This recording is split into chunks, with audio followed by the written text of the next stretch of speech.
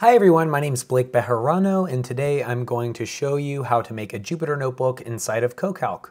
You can see I'm at CoCalc.com. I'll go ahead and click on My Projects. Here you can see any of the projects that I've created or that I'm listed as a collaborator on. You could also create a new project if you'd like. Here I'm going to go ahead and click on my project Blake Test. And now the first thing that you'll want to do is you'll want to click on the plus new button located on the left-hand side or here. So I'll go ahead and click on that. And then you can name your file whatever you'd like. I'm going to name mine My Notebook. And then I'm going to click on the Jupyter Notebook button. You can also have AI help you write the notebook right off of the bat, but I'm going to go ahead and just click the Jupyter Notebook button and manually do this.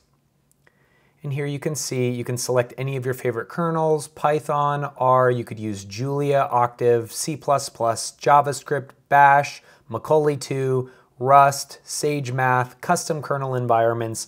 You have version control for the kernels themselves, so full flexibility in that context. I'm going to go ahead and choose Python 3 system-wide, and you're off to the races, and that is how you make a Jupyter Notebook inside of CoCalc.